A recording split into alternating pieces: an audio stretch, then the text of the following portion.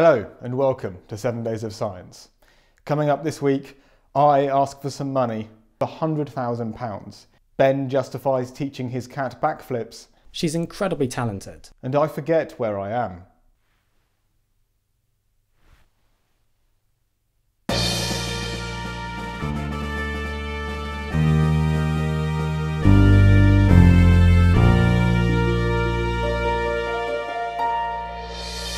Starting off the news this week, Denisovans, which means we have to find that one accurate reconstruction that we have as an image.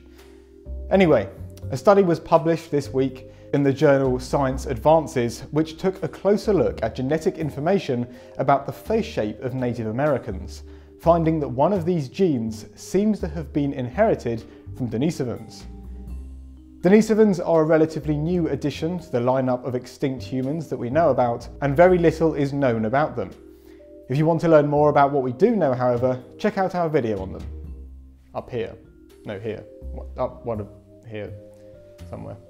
In other news, the fantastic campaign to raise enough money to build a statue of the great paleontologist Mary Anning in her hometown has reached its goal of £100,000.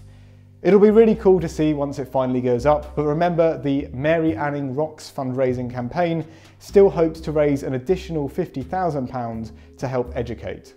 I'll put a link for the fundraiser in the description below. Thanks, Doug. Also in the last week's news is an intriguing study that has found support for the hypothesis that the famous frills of the ceratopsian dinosaurs were used as socio-sexual display structures.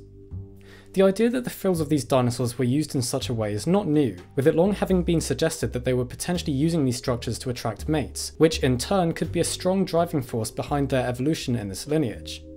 In this new research, paleontologists examined a large sample of fossils of the ceratopsian dinosaur Protoceratops, analysing their whole skull shape to test predictions of the socio-sexual signalling hypothesis. The researchers found that most of these predictions are indeed supported, and that it's therefore likely the ceratopsian frills had a function in displaying to potential mates, and possibly in displaying in more general social interactions too. Some very interesting evidence to support this hypothesis then. And finally for this week is some exciting Spinosaur news, as new fossil material discovered in Thailand has been found to come from a Spinosaurid, and a dinosaur from Spain previously thought to be a ceratosaur has been reclassified as another Spinosaurid. The fossils from Thailand consist of several tail vertebrae and look similar to a specimen from Portugal referred to baryonyx, in addition to displaying features shared with other Spinosaurids, confirming the presence of Spinosaurs in this particular formation in Thailand. The paper also reclassifies the taxon Camaraeosaurus from the early Cretaceous of Spain as a Spinosaurid, based on the similarities seen between the bones of this animal and the bones of the Thai Spinosaur, in addition to various other taxa. The classification of Camaraeosaurus as such a dinosaur therefore adds to the known number of Spinosaurids from Europe, and the paper also explains how the presence of more than one Spinosaurid living in the same region is actually quite a common trend found in several localities where these dinosaurs occur. So some very interesting developments that further aid in our understanding of these fascinating prehistoric animals.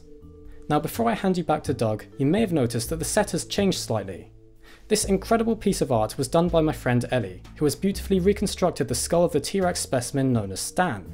Now if you want to get this art for yourself, she's just launched an Etsy shop where you can buy this piece and her other amazing art, which will include more dinosaur skulls. So be sure to head on over there and check her out, it'll be linked below. She's incredibly talented. Back to Doug in the studio. Your set has changed.